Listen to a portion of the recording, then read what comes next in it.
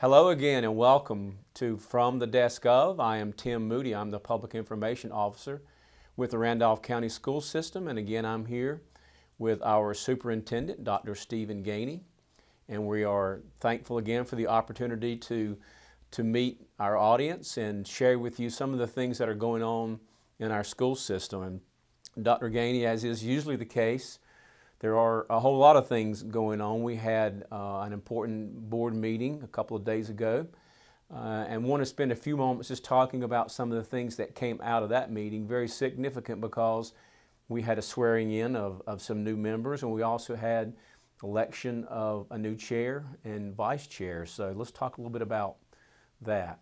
Well, Monday night was a big night. We started with our work session with informational items, and then we moved to the swearing in of 3 board members. Miss Emily Coltrane was sworn in. She was already on our board and had been reelected. Mr. Brian Biggs and Mr. Fred Burgess were sworn in. They are 2 new board members. And that was an exciting time for the school system, for their families, and for the board as a whole. And then we went into, as we got into the board meeting, we went into what's called our annual board meeting. Annually, at the December meeting, we have elections for board chair and board vice chair, and those elections were held. And Mr. Todd Cutler is now our board chair, and Mr. Gary Cook is now our board vice chair. So several things, in addition to normal business that we had to conduct with the board with different items on the agenda, we had these special events, the board reorganization and the swearing into those new board members. Okay. And as is also the case for each of our board meetings, we spend a significant amount of time doing recognitions for students and teachers in our system who have accomplished certain things. And in addition to the Star 3 awards that we do, we had a special recognition of some signature schools, P-TECH signature schools. Can you tell us a little bit about those schools and what they did to receive that accolade? Well, two things about those 2 schools was they had a double-digit increase in their proficiency scores in 13-14 compared to 12-13 school year, and they also exceeded the growth expectations. And it was the 2 schools recognized was Trendale Elementary School, was led by Kim Leak, and Providence Grove High School led by Brad Walston, and I think they're 2 very good representations of the 31 schools in this school system, and very proud of them. We actually had attended on the previous Friday, a breakfast where the staff at those schools were honored, and Brad Walston and Kim Leak were recognized there as well. For the Piedmont Triad Consortium had a breakfast and recognized signature schools throughout the region. So it was kind of the second event where they were recognized. It was neat because I don't think we ever can do enough to recognize the great work by teachers and principals. We try hard, but I'm of the belief that if you haven't walked in their shoes, you've not really experienced the great things they do every day, because they do so many things that they don't even realize. It's just so much. It's such part of their normal day now once you get in this profession, and I just think we can never do enough to thank them for the great work they do, whether it be these 2 schools or in any of the other 29 schools in our system, or the other ones in the state of North Carolina. Right. Well, and one of the ways that teachers do get rewarded is through grants, and we were able to recognize a number of schools and a number of teachers at the board meeting with some grants that some check money that we handed out through the Randolph County School System endowment. So can you tell us a little bit about what that's all about? Well, the teachers apply for the grants, and it's interesting to watch the different plans they have for that money, and that was listed, whether it be for this science classroom or this reading project that they're planning on doing with this teacher or that teacher. It's just exciting to see teachers. I mean, teachers, again, it goes back to what I just said. Teachers are always looking to do anything they can to help children. Right. And a teacher taking the initiative to apply for a grant is just another one of those examples. And this grant is funded, these grants are funded from the endowment, which we have a golf tournament once a year that is very well attended. I've seen 2 of them now, and very well attended, and and money from that, proceeds from that, wind up going into the endowment. And I just think it's a neat thing. It started well before my time, and I admire the people who had the initiative to start this process, but it's a good thing for our school system. Dr. Gainey, our board meeting for January is scheduled for January the 13th, and I know at that particular meeting, things are going to be a bit different. We're going to start a little bit earlier. We have some special guests and a special work session. Can you tell us what's going to happen on that day? That's going to be a very exciting day, and what it brings back memories to me is last year's January meeting, which was January 14th. That was a meeting, and we're going to follow the same pattern this time, where we sat down with the county commissioners. We had our board members, the county commissioners, and the leadership team at the table, and we talked about we gave them a forecast of what our budget requests were going to be to them for local monies. And we just had a conversation, and I thought it was a very productive meeting. I enjoyed it. And I say it's a good picture of what I get to see every day. I mean, I work every day with school system staff members, whether it be at school level or central service level. But I hope in all of this we don't get lost in what we have, which is really special here. So first of all, every day, probably any time of the day I need to, I have 7 board members who I can have conversation with about issues in the school system, or share what I'm thinking, or get thoughts from them on certain issues.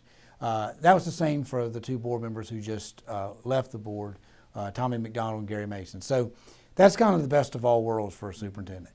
And then you go to, there's 5 other individuals which are tremendous, and we have this group of county commissioners.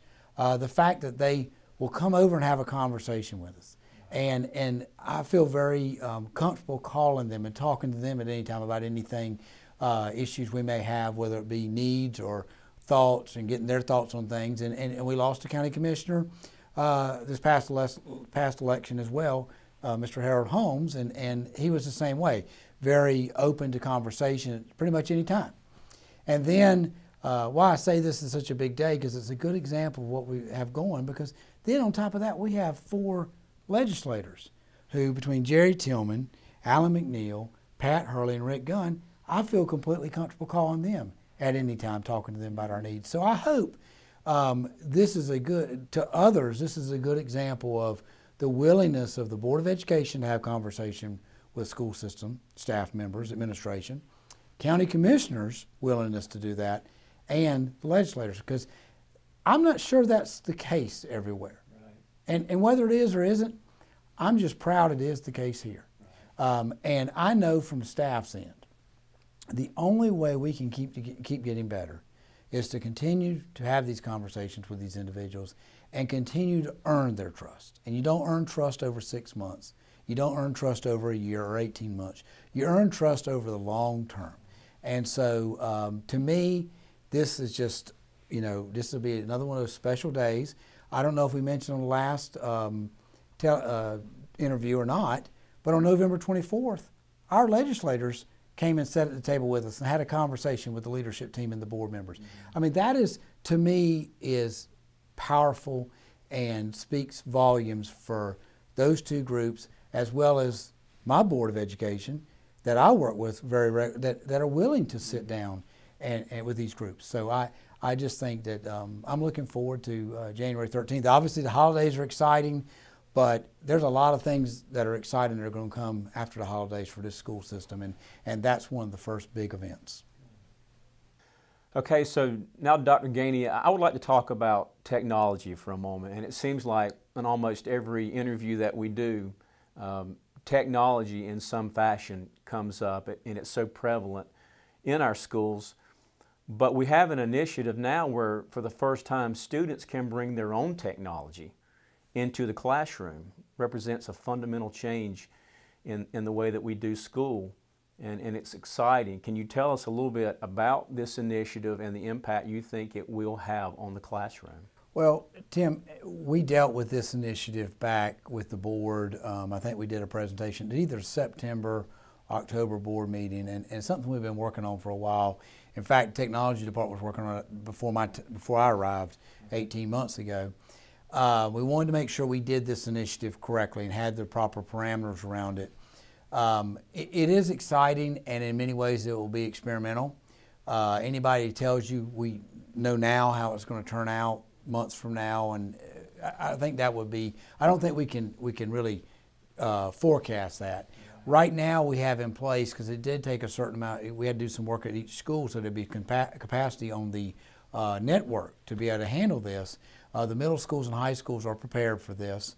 And so now if a child brings their individual technology in and they want to use it, they sign on as a guest to our network. There's also an agreement they have to sign off on, and the parents with the agreement of the parameters they will operate within with their own technology. We're hoping after the holidays to have, somewhere soon after the holidays, to have the capacity in place so we can go this route with the elementary schools as well.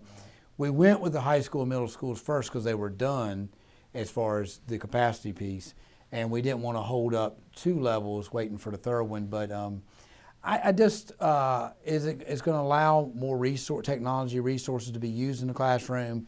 I think it's going to be an adjustment period for teachers. Probably not as much for the children, because they're going to be using the device. If they bring it, they're going to be using one they're familiar with. But I just think it's going to, we need to give the teachers, be sensitive to their adjustment to this issue now. It's not going to be a piece of technology that they've handed to the child to use. They're now going to be interacting with one that the child has brought in. And so I think it's just another, in many ways, wave of the future. You know, what is technology now? It's not just a computer.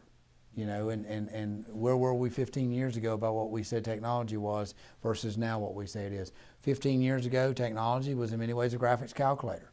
Well, it's not just a graphics calculator anymore that you're bringing in. So I think it's a very similar parallel to the days when you were allowing children to bring their own calculator first to class, then to be used on the state test. And I think it's a very similar parallel. It's just we've gone 15 years out, and here we are with this. In 2 days, we take our holiday break, and I guess by the time this airs, we'll actually probably be on our break. And you know, I know that's a good time for all of us, and for you, you know, to take a break with your family. But I also suspect, watching you every day and the energy that you bring to your role, that there's some things that you miss when we're on break.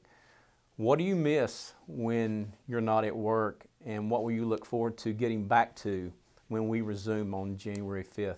Well, Tim, I'm going to be around family, of course, so I'll be around people, but I miss the people when we're all, you know, we all go our different ways. And that's what this business is about. It's about the first grader who pulls you by the arm when you're walking down the hall in a school and wants to say hey to you, or you know, you go in the classroom and there's the 4th grader and you're seeing what they're doing, or the high school child, you're seeing what they're working on. I miss that, because that's the environment. That's my environment. That is, and that's what all of us educators we gravitate to, is that environment. So I'll miss that, because I've always said schools were built to have teachers and kids in them, and so you know, when they're vacant in the summer, that's an odd view for me. When they're vacant during these long holidays breaks, that's odd. But you know, seeing what the second half of the school year brings will be exciting too, because I think we are, like I said earlier, we're getting better. We're driving forward. We're building relationships.